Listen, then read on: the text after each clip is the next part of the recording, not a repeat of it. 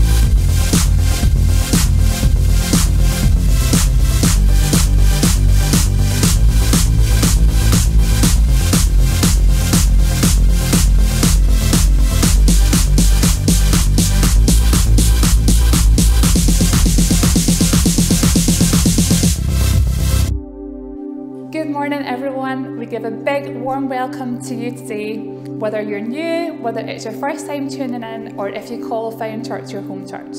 Today's Father's Day, and on behalf of Found Church, I want to say Happy Father's Day to all of our dads, our granddads, our uncles, and our spiritual dads tuning in. We want to say that we honour you, that we love you, and that we're grateful for you. We have a good service lined up with even a little treat right at the end, and we pray that you enjoy, that you feel part of what's happening, and that you encounter God right where you're at today.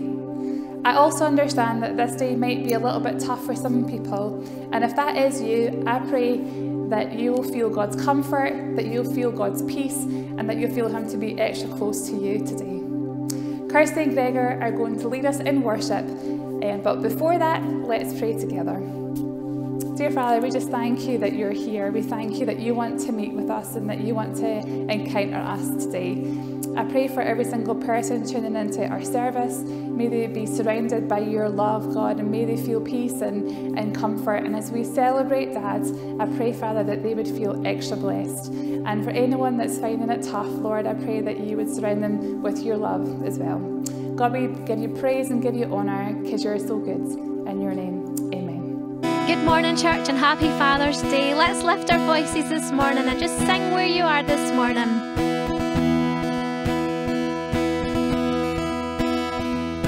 Come, let us worship our King. Come, let us bow at His feet. He has done great things.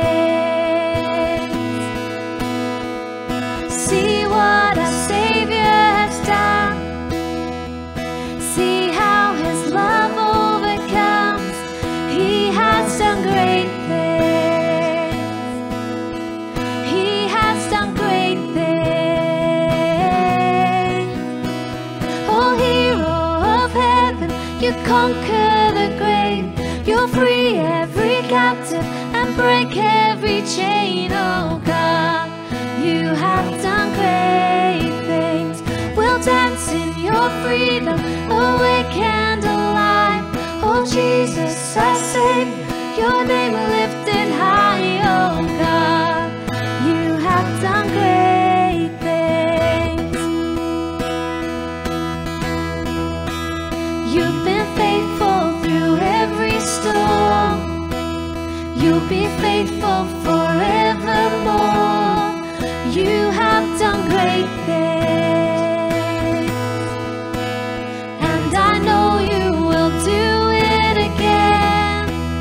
For your promise is yes and amen. You will do great things. Oh God, you do great things. Oh hero of heaven, you conquer the grave. You'll free every captive and break every chain, oh God. You have done great things. We'll dance in your freedom, awake and alive.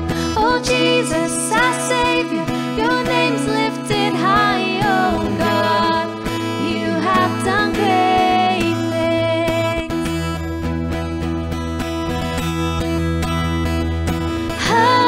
Hallelujah, God, above it all. Hallelujah, God, unshakable. Hallelujah, you have done great things. Oh, hallelujah, God, above it all. Hallelujah, God, unshakable. Hallelujah, you have done great things. You've done great things. Oh hero of heaven, you conquer the grave. You'll free every captive and break every chain, oh God. You have done great things. We'll dance in your freedom, awake and alive. Oh Jesus, our Savior, your name lifted high, oh God. You have done great things. You have done great things. Oh God, you do great things.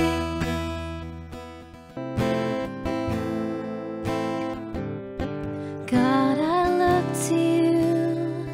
I won't be overwhelmed. Give me vision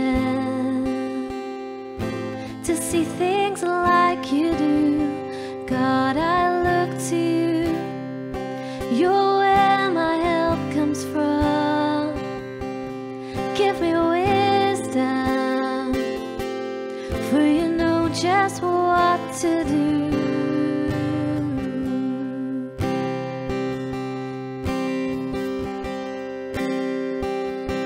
God, I look to you. I won't be overwhelmed. Give me vision to see things like you do. God, I look to you. You're where my help comes from. Give me wisdom, for you know just what to do. I will love you, Lord, my strength. I will love you, Lord, my shield. I will love you, Lord, my rock. Forever all my days I will love you, God.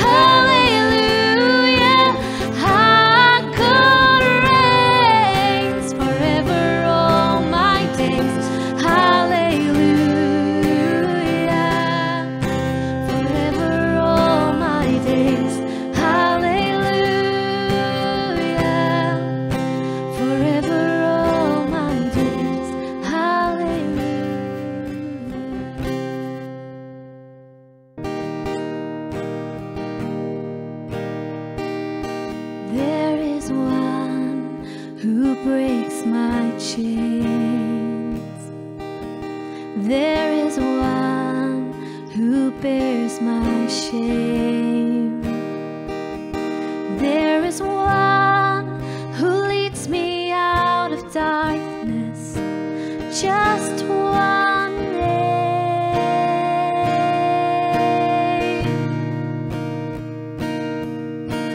Jesus, only you.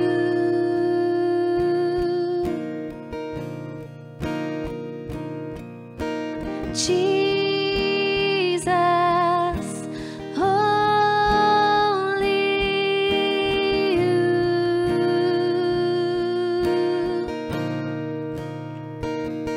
In your arms I cannot fall.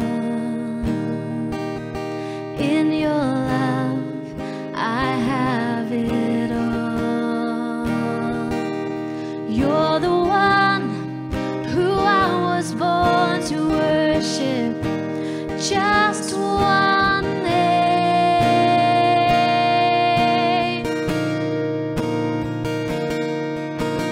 Jesus, only you.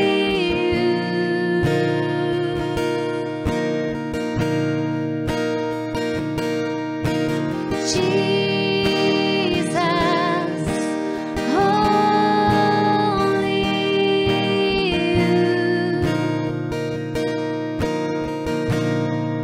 You're the one who I adore. Jesus, there is nothing I want more. Jesus, you will always have my heart. You will always have my heart. Jesus.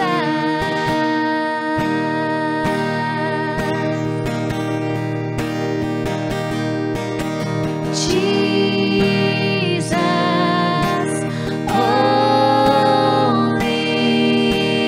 you. Oh, Jesus.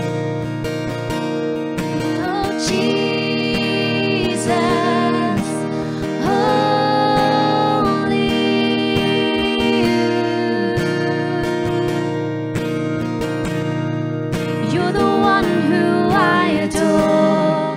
Jesus, there is no one I love more. Jesus, you will always have my heart. You will always have my heart.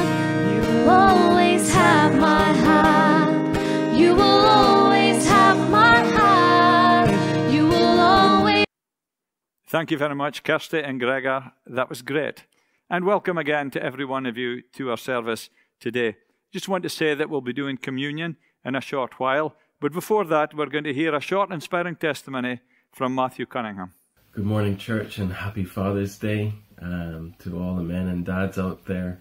My name is Matthew Cunningham. I'm married to the beautiful Joanna, and I have 3 lovely kids. First is Timothy, he's 5 years old, and then I have Caleb, who's 4 years old, and baby Anna, who's 2 years old.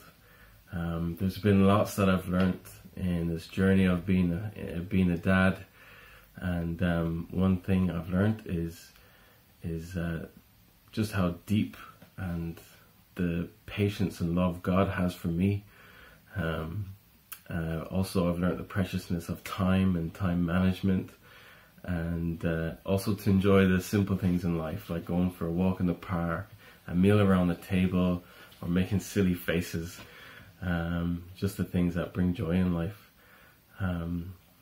But one of the major lessons that I've learned on this journey has been to trust God as my Father. And at the end of the day, God knows me better than I know myself, and He knows how to take me from strength to strength. But it's not always easy to trust God with our lives, and especially if our lives are so deeply connected to those around us, like mine is to Joanna and the 3 kids. And so every action or decision I make has a big effect on them, and the responsibility is higher. But there was a time a couple of years ago where God put this trust to the test. I was on a journey of self-discovery and self-control, and throughout that journey, my natural gifting seemed to rise to the surface, and I also had a clearer vision and clear idea of God's plan for my life and purpose, and at least the next few steps, and that was great. But the reality of life was very real, and I had a full-time job, and we had 2 or 3 other side projects to earn some money to keep us afloat and pay the bills and take care of the never-ending list that just seemed to grow and grow. For instance, we needed a dryer, and we needed a dishwasher, and we needed a bed. Our bed was broken, and then on top of all of this, I felt God telling me, that still small voice came, and he said, stop all their side projects and just continue work as a postman. I want you to spend more time with your family, and I want you to pursue the path and the next steps that I have for you. And I was like, oh, well, obviously being the provider for the family, I had a few reservations with this request. And I discussed with God the importance of wisdom in this situation, and the role of making a path sure, and so after hearing my point, I felt God saying again, patiently, you need to stop those extra jobs and focus on what I have for you. And I decided that it was probably wisest to obey God in this situation, and so I did, and so I finished the other projects, and I just continued to be a postman, and it did free up a lot of time. The bills didn't go away, and the things didn't go away, but I had more time for my family, and I had enough time to study and pursue the plan that I felt God had put on my heart. And then a funny thing happened. Within a few weeks, we received the gift of a dryer. We received £100 from a person we barely knew.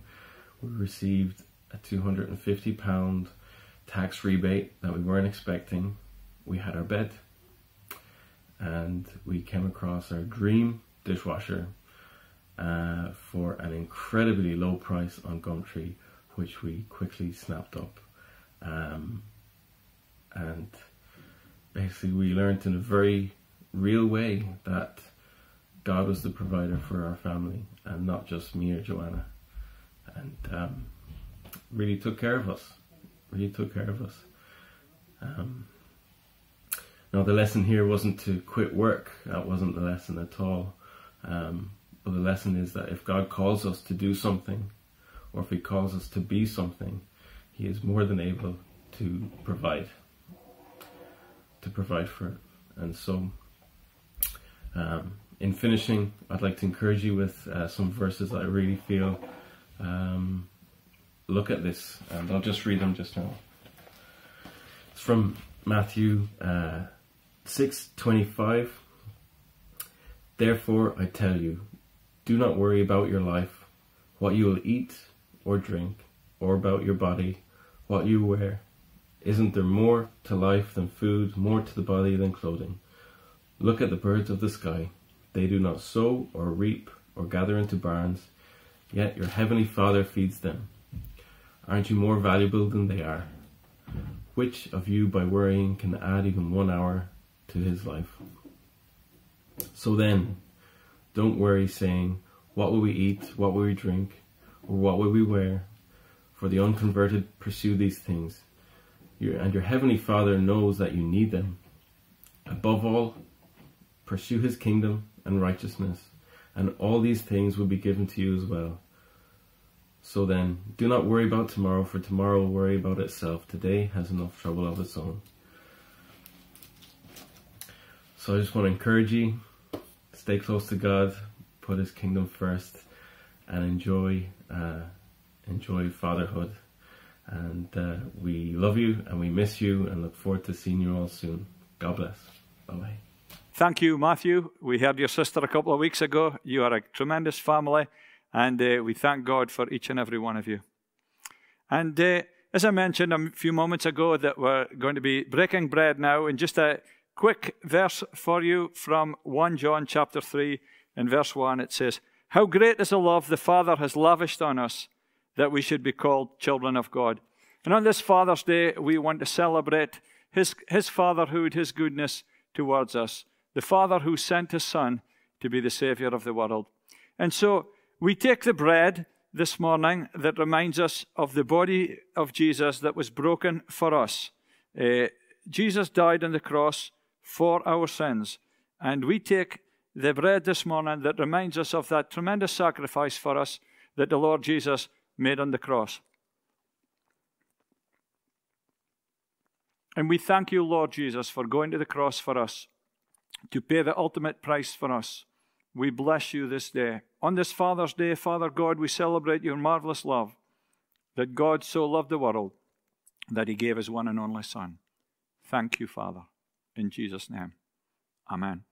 And the Bible tells us that after supper, at first Passover, the Lord Jesus took the cup, and the Bible says that he told us to do this in remembrance of him, that this cup symbolizes his blood that was shed for us. We remember his great sacrifice for us. There's a verse of a hymn says, "Dear dying Lamb, thy precious blood shall never lose its power." And we thank God this morning for the blood of Jesus and all that it accomplished for us. Father God, this morning, we just take a moment again to thank you for that amazing sacrifice, for that body that was broken, for that blood that was shed, for that outstanding love that you showed for us. Lord, how, Lord Jesus, you willingly went to the cross and gave up your life for us. And on this Father's Day, we thank you for reconciliation with Father God. We thank you that we were like the prodigal and we found our way back into your family. And we celebrate that this morning with these symbols of bread and wine to remind us of your amazing sacrifice. In Jesus' name, amen. And now we're going to hear on this Father's Day some special greetings from a great friend of Found Church, from Gary Davidson, who's going to be greeting us all the way from Texas. Thank you, Gary. Greetings, Found Church, from a balmy 33-degree Dallas, Texas, to your 18 degrees in Larbert. It must be fantastic. Anyway, Gary and Wilma and I here quarantining, trying to stay safe till this pandemic passes. With a special greeting to my good friend Michael, his lovely wife Diane, and their brilliant family who thankfully took after their mother's side of the family. It's Father's Day, so wishing you a very blessed Father's Day. Just want to share a little story with you. Last Saturday, I spoke at a funeral service for a dear friend called James Sassnett. James and I were actually raised together in a small community in central Oklahoma.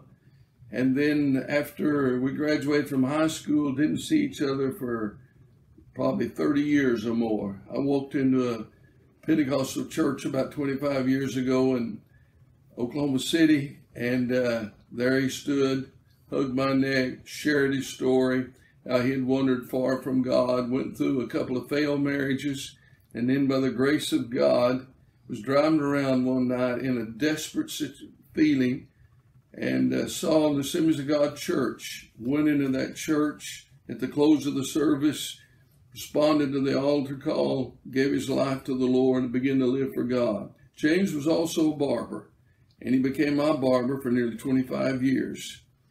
And many times I'd be sitting in the chair while he was working away on my curls, and he'd talk to me about his daughter Kim, who had went through a very difficult time. He and Kim's mother had divorced when she was only 2, and he tried to keep as much contact as he could.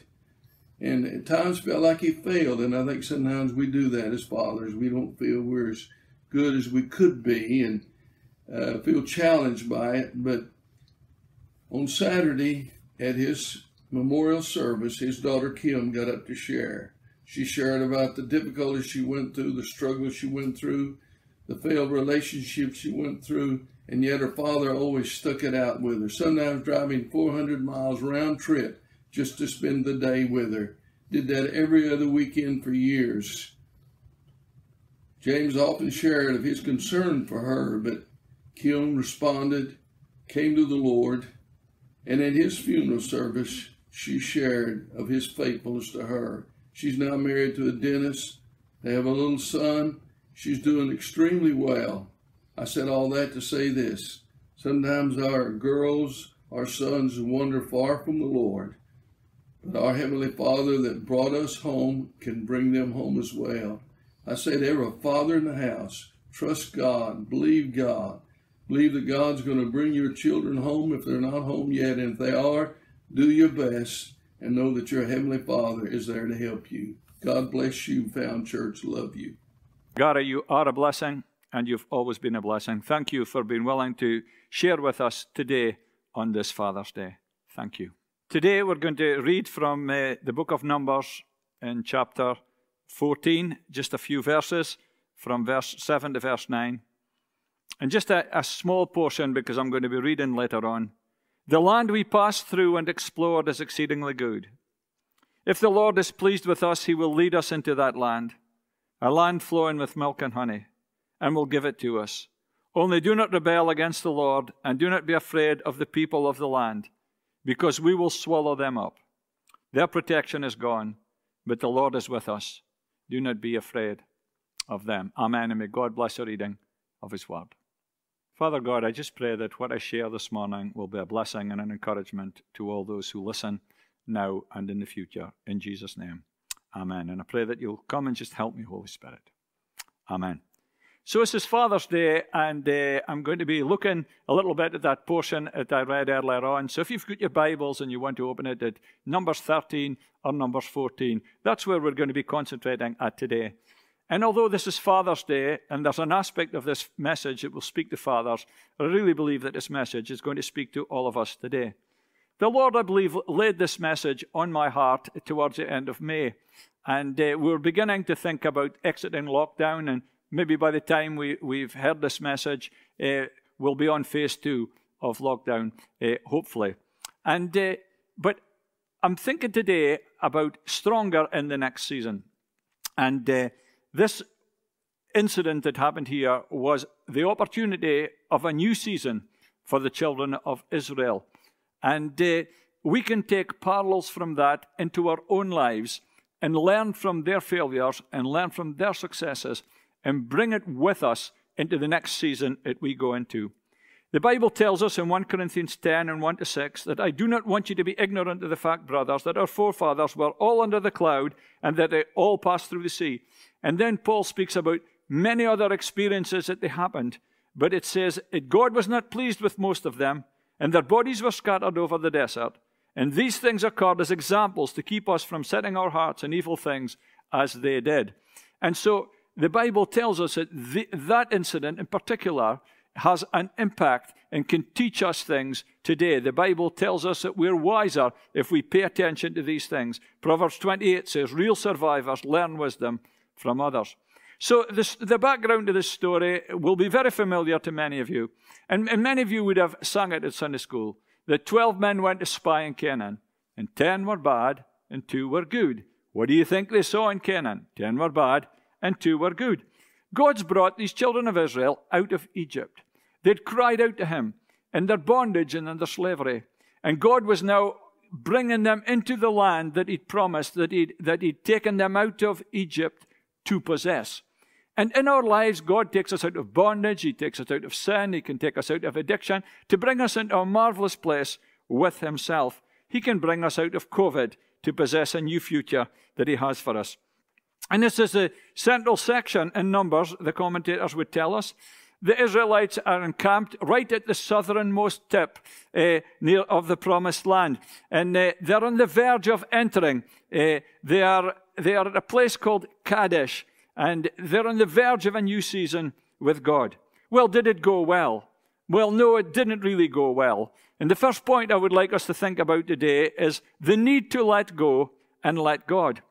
You see, these men went on a mission to spy. And if you didn't have a good commentary and you didn't have margin notes in your Bible, you would actually think that it was God who sent them out. But actually, when we look at the Bible, we find that the people themselves had asked to go out and spy this land that God had promised to give them. In Deuteronomy 1 and 19, we find that God is saying, see, the Lord your God has given you this land. Go up and take possession of it, as the Lord, the God of your fathers, told you. Do not be afraid, do not be discouraged. But then Moses says, then all of you came to me and said, let us send men ahead to spy out the land for us and bring back a report about the route we are to take and the towns we will come to. And if it was happening in Scotland and in our community, it's as if God was like saying, this is what I'm going to do for you. And you're saying, well, I'm not so sure about that. We want to go and see it for ourselves. And so God allowed them to go and spy out this particular land because they wanted to see what this particular land is like. And that's why I say we need to let go and let God. We need to let God's word and God's spirit lead us and guide us day by day. Not to lean to our own understanding, but to understand that God knows what's best, to walk by faith and not to walk by sight. There's times in my life when God has asked me to do stuff and asked my wife and I to do stuff, and somehow they didn't make sense. When God told us once to trust Him to sell our house, it's a big story that I've told often in church. But if we'd known what was ahead of us, then it would have been even more scary than it was to do what we did. And sometimes we want to know the next chapter, and the next chapter, and the next chapter. But we forget that our journey with God is a walk of faith, that there's a growing. And sometimes if we were to know everything that was in front of us, when we're not yet mature enough or ready enough, then it would be even more scary. If Abraham had known that God was going to call on him to offer up Isaac, which of course he didn't have to do because God is not into child sacrifice, but God was just wanting to test Abraham to see where he was, I would have imagined when the child was born that he would have been abhorred at the very thought and would not have been able even to understand it. The Bible speaks today, commentary says, life is more than a series of disconnected accidents, and believers are not to fret about the unknown. Their part is to live each day to His glory, discern His will in times of decision, and trust Him for the guidance He has promised to provide. Don't miss the fact that God said, I'm going to give you this land. We're talking about the promised land. We're talking about the land that the forefathers looked forward to. We're talking about the land that Joseph wanted to be taken to after his death and to be buried there. We're talking about the land that God said He was taking them out of Egypt to possess.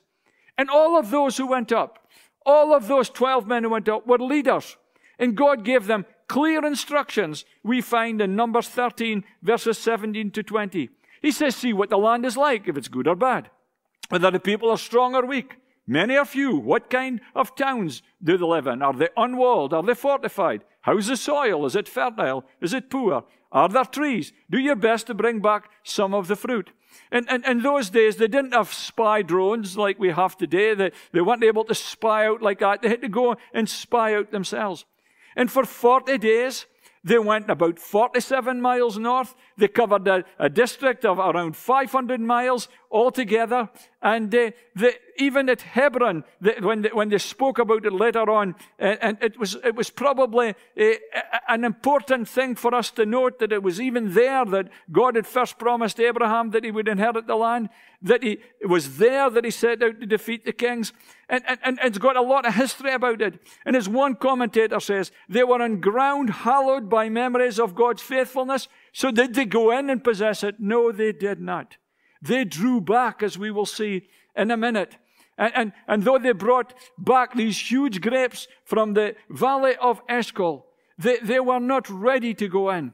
And my first lesson for us today is that we need to learn to let go and let God in every season of our lives. We've got to get to the place where we surrender totally to His will. It says in Matthew 16 and 24 in the Message translation, then Jesus went to work on His disciples.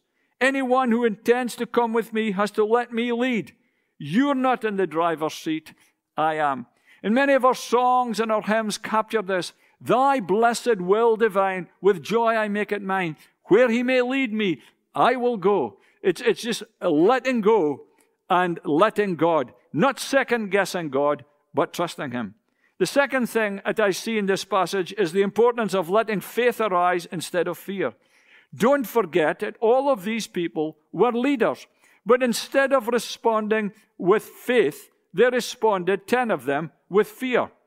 And we may be exiting this season and going into another season, and maybe some of you are afraid of what the future might hold. And I pray that this message today will speak faith into you rather than fear.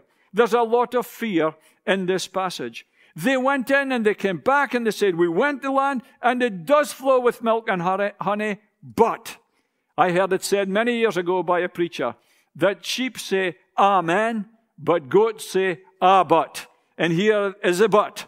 And the people who live there are powerful. And the cities are fortified. And we even saw the descendants of Anak there, and on they go. One commentator says, although the report conveys the same ground as the narration, it's saying the same thing. It's lurid, exaggerated, and calculated to dismay the hearers. And so their interpretation of what they saw, or rather their misinterpretation and representation of what they saw, the people are powerful, the cities are large. And true, they were. But they brought back fruit. And make no mistake about it, this was a challenge. But it wasn't bigger than their God. And Caleb silenced the people and gave a positive, faith-filled, can-do response. I read it earlier on. He silenced the people. He said, we should go up and take possession of the land, for we can certainly do it. But the people chipped back in with discouragement. They spread among the Israelites a bad report. We can't attack these people. The land devours those living in it. The people are of a great size. The descendants of Anak are there. We seem like grasshoppers in our own eyes, and we look the same to them. I mean, we look like grasshoppers in their eyes. Did they go up to the people and say, hey, excuse me, sir, but we're going to be taking over your land. What do you think of that? Get away, you grasshopper. No, of course they didn't engage with them. They are talking themselves out of the blessing of God. We can't. And they went through a terrible night of crying, grumbling against Moses and Aaron, questioning God, negative prospects regarding the future, a desire to go back to Egypt, and their desire for a new leader. And it's getting a bigger and bigger and bigger mess as they react by fear instead of responding with faith. And they made the problem bigger and bigger and bigger, and it's as if they made God smaller and smaller. And only Joshua and Caleb reacted differently. And they silenced the people, and they said, the land we possess through and explored is exceedingly good. And if the Lord is pleased with us, he will lead us into that land, a land flowing with milk and honey. And he tells them not to be afraid. And he says, their protection is gone, but the Lord is with us. Do not be afraid of them. What a powerful statement. If the land is good, that God will help them. Don't rebel against him. Don't fear the people. You've got things back to front. We'll swallow them up, not they'll swallow us up. Their protection is gone. The Lord is with us. And don't be afraid of them. And Caleb, in fact, as we know from later on in the story, kept his hopes and dreams alive for a further 40 years. What about the things that God has promised you and me? Are we going to react by fear? Are we going to respond by faith? Let faith arise, friends. Feed your faith and starve your fear. Let faith arise instead of fear. Thirdly, watch your language, or you may get what you declare and believe for. I've mentioned this so many times lately that I'm not going to go into great detail here, but I want you to see again, because I'm not quite sure that we totally understand that negative speech, negative language can almost be a self-fulfilling prophecy. But the people who live there are powerful, they say. The cities are fortified. They're very large. And so they go on. We can't attack. They spread a bad report. The land devours the people. Did you get that? You know, all the people, they say, are of great size. We saw the Nephilim. They're making exaggerated claims, intending to put fear into the hearts of the people. And as well as talking up the enemy, they badmouthed the land, which God has promised them, and which God said is good. They're actually calling what God has said is good. They're actually calling it bad. And that night they wept aloud and they grumbled and said, if only we died in Egypt or in the desert. Why is the Lord bringing us into this land only to let us fall by the sword? And so they go on and on. And the Lord intervened in that. And he made a pronouncement and a judgment. And you read about that in Numbers 14 and 20. And he says, not one of the men who saw my glory and the miraculous signs I performed in Egypt and in the desert, but who disobeyed me and tested me 10 times, not one of them will ever see the land. No one has treated me with contempt, will ever see it. And apart from Caleb and Joshua, and God says that they followed him wholeheartedly.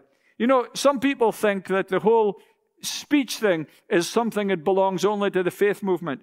But the ESV comments in its Bible, which is a conservative commentary, says, in fact, the disobedient Israelites will get what they asked for. They wanted to return to Egypt. They are told to go into the wilderness by the Red Sea. They did not want to enter the land because they would die there. They are told they will never enter it, but die in the wilderness. Do you see, friends, that they all got what they spoke about, what they all believed for? Some of us, I believe, have been negative so long, it's second nature, and we don't even know it. So the first big lesson, let go and let God. The second one, let faith arise instead of fear. The third one, watch your language or you may get what you declare and believe for. And the fourth one is here. It's not the majority voice we need to hear, but it's God's voice. 10 people said it's hopeless. Only 2 said it was good. That's a majority of 5-1. And a lot of people are swayed by popular opinion. Could I encourage you, brothers and sisters, to be swayed by God's opinion, by God's word, rather than what other people's opinions are? We need to be true to God's word and our own God-given convictions. Like the saints of old who triumphed marvelously, like people like Shadrach, Meshach, and Abednego, people like Daniel who purposed in their heart and went against the tide. Friends, we need to be people who hear God's voice and stand up for it. A few months ago, I preached from Acts 27 about Paul's shipwreck. And remember, it was the majority decision who decided to sail forth. Let me just say, friends, it's not always popular opinion that counts. It's God's opinion that counts. And we need to learn to sit at the feet of Jesus, to quieten our hearts, our minds, our spirits, to be still and know that He is God. Listen to His voice and let faith arise as we hear His voice and operate it. It's not the majority voice we need to hear, but it's God's voice. And fifthly and finally, to recognize that our decisions have consequences. And this is where I said at the beginning that it has a particular implication for fathers and Father's Day, and of course, mothers as well. The decision meant that there was missed opportunity. Here they were on the borders of the promised land, and they missed the opportunity to go in. You know, God is inviting us to partner with Him, to go into the promised land with Him. He invites us to go on a journey with Him by faith, to put our trust in the Lord Jesus and to do life with Him. I wonder if you've done that. I remember a number of years ago, we had a mission on here in the church. And there's a couple of people came along to it. And such was the presence of God and the power of God in the meeting that night. And we would call that the convicting power of the Holy Spirit. And they felt that conviction. And there's 2 people went out the road, went down Foundry Lane in their car, and they had to stop because such was the convicting power of God. But they did not bow the knee to Jesus. And I know many, many stories of that people come so far. And maybe you've heard over these last few weeks invitational messages that invite us to come and put our trust in the Lord Jesus. And we stand back instead of stepping forward and going into all that God has for us. The Bible says that the devil blinds the minds of unbelievers and puts like a veil over our minds so that we do not see the glorious gospel of the Lord Jesus Christ. But I wonder, is God bringing us to the end, to the verge of something new, to some new adventure in Him, and we're pulling back? You know, maybe it's an adventure in giving. And He's saying it's time that you learn to give the way the Bible says and be generous that way. Maybe He's calling you into service, to go to Bible college, serve in a department of church. But no, we want to control our own diaries and our own finances. We are afraid of the adventure. Maybe He's calling us and He's taking us to that age where we know we've got to lift the phone and say to somebody, I forgive you. or will you forgive me? To move on from a difficult situation instead of staying part of the old bit, but to enter into the new that God has for us. Maybe he's calling us to move in spiritual gifts. I've seen God's Spirit move in meetings.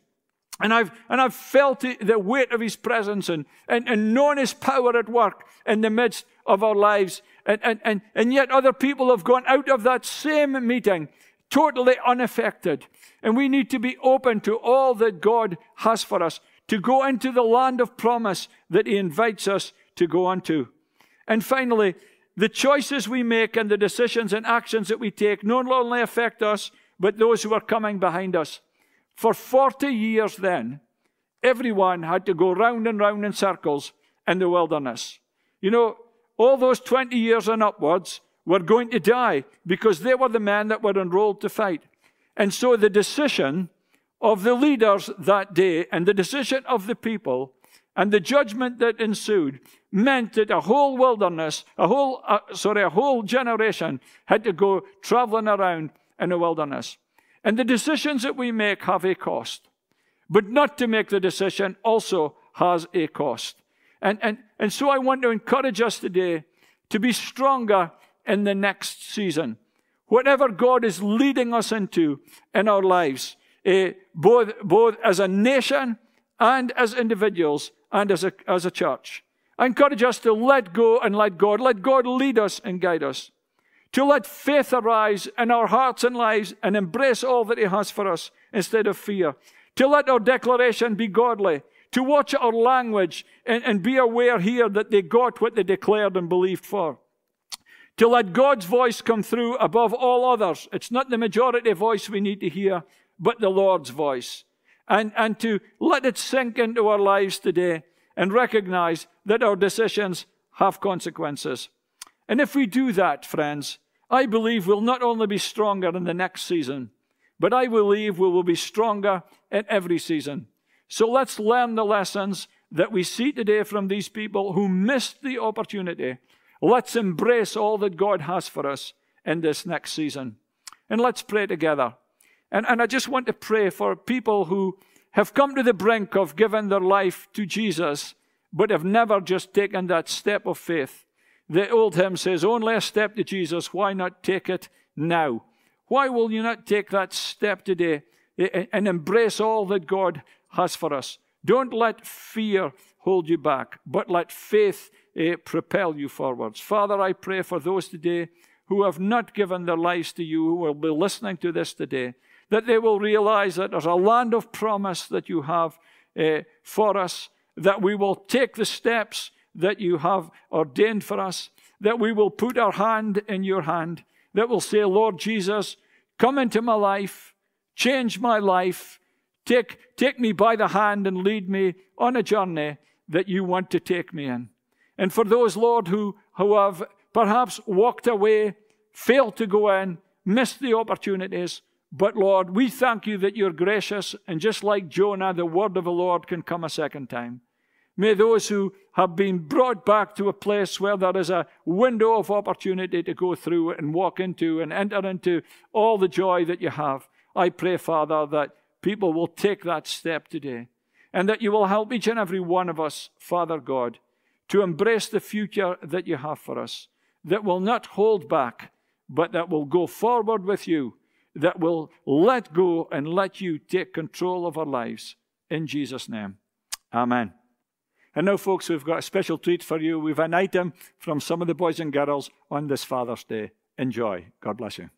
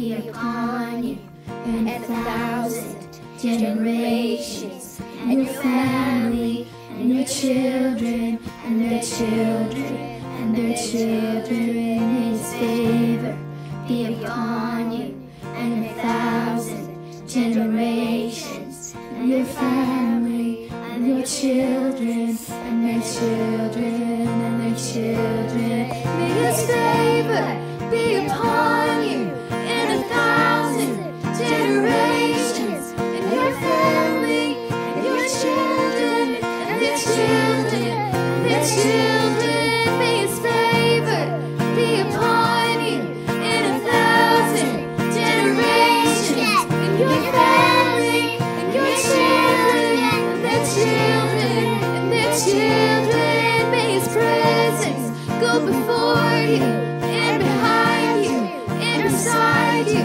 all around you, and within you. He is with you, he is with you in the morning, in the evening, in your coming, and your going, in your weeping and rejoicing. He is for you, he is for you, he is for you, he is for you, he is for you, he is for you, he is for you, he is for you, he is for you.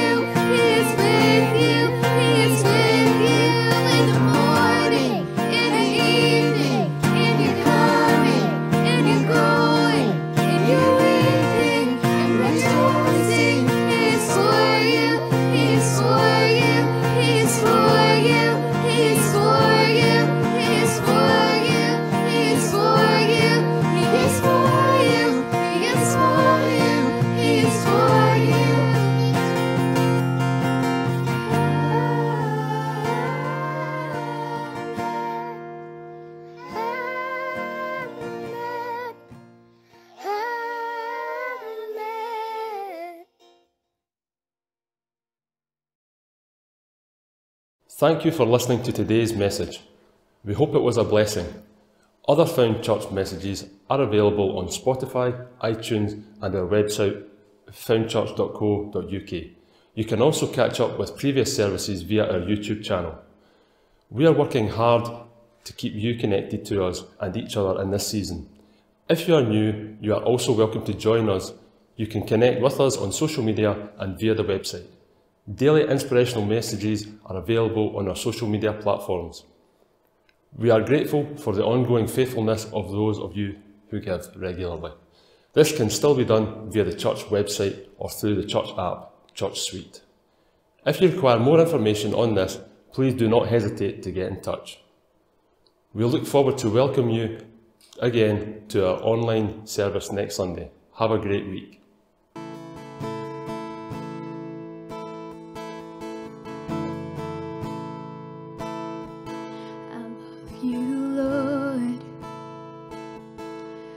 For your mercy never fails me, and all my days I've been held in your hands.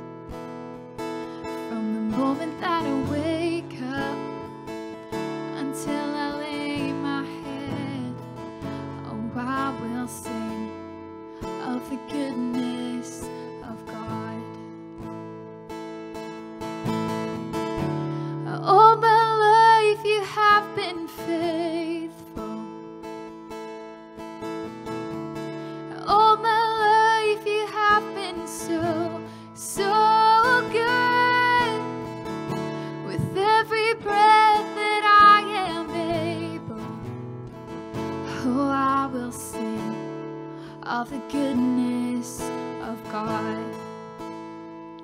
I love your voice.